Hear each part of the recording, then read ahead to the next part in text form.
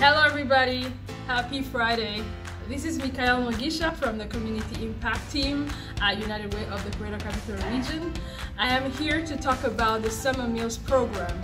As you may know, the Summer Meals Program serves kids or students that are eligible for a free reduced lunch during the school year, and they can have free meals during the summer when they are off school.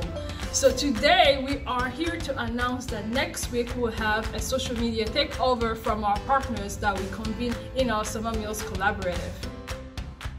Each organization is going to be live next week from 10 a.m. where they're going to talk about their work in the community, the Summer Meals Program, and how you can access the different sites that they have.